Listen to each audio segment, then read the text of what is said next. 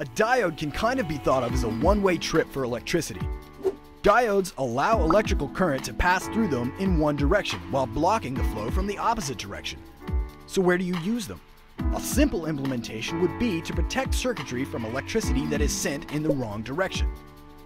For example, if a portion of your circuit fails and sends current back towards your power source, a diode can stop the flow before it damages other portions of your circuit.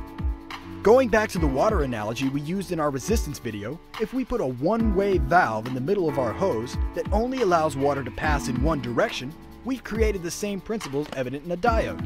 But just like having too much water pressure build up behind this valve and break it, too much reverse electrical current can burn through a diode. One of the most common diodes in use is the LED, or light-emitting diode. When current passes into one lead of the LED, the energy created with the diode will emit different colors of light based on the materials used. Typically, in LEDs, the cathode can be distinguished by the shorter lead extending below the bulb. On most other diodes, the cathode can be found closest to a single band wrapped around the diode on one end.